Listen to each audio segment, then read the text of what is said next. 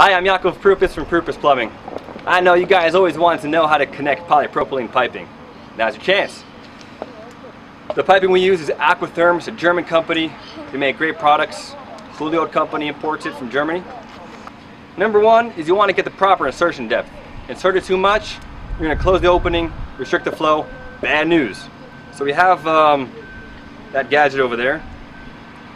At the 20, we go by millimeters over here, so 20 millimeters.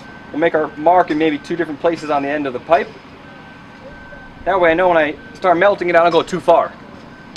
Make sure that your heating plate is hot enough. Okay, got the green and the red buttons there. You have a chart. It tells you the heating time. For 20 millimeter piping, it's going to be 11 seconds. 11 seconds once you get it all the way in. Okay, then you start the 11 seconds. Take it apart. You got 4 seconds to take it apart, put it back together. All right, we're going to insert the piping. Get it in. There we go, at the right depth. Not going to push anymore. Just hold it steady. 11 seconds.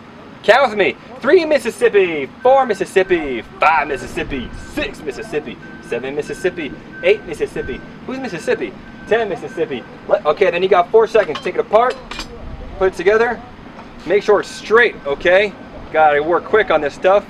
Hold it there for about 10 seconds. Make sure it doesn't move, doesn't pop out. And you have, according to the chart here, 2 minutes of cooling time. Okay, make sure you get the cooling time. You don't want to rapid cool it. Make sure it's 2 minutes of cooling time. This becomes one pipe, okay? This is not considered a connection on here, even though you see a connection, but inside it melted, it fused together, and it's considered one continuous section of pipe.